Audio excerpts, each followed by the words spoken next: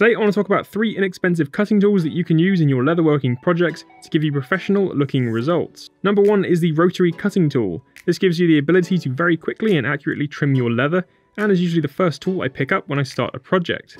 Where this tool really shines, however, is in the tidying of edges of wallets and other items after stitching, as this is able to give you a perfectly straight edge. Number 2 is a Japanese skiving knife. While specifically designed for skiving, for many leather crafters, these knives are a jack of all trades, with the flat, ultra-sharp blade allowing you to accurately cut, pare and skive your leather, all with this single tool. Number 3 is the craft knife. Unlike the other blades, this tool gives you the ability to cut fine shapes with a great deal of precision, allowing you to get into those tight spots which would usually be unreachable. This is particularly useful for making a wide range of internal cutouts without needing a ton of costly punches. Overall, these tools all have their place in a crafter's toolkit. In an ideal world, I would suggest that having all 3 will guarantee that no leather cutting task is beyond your reach.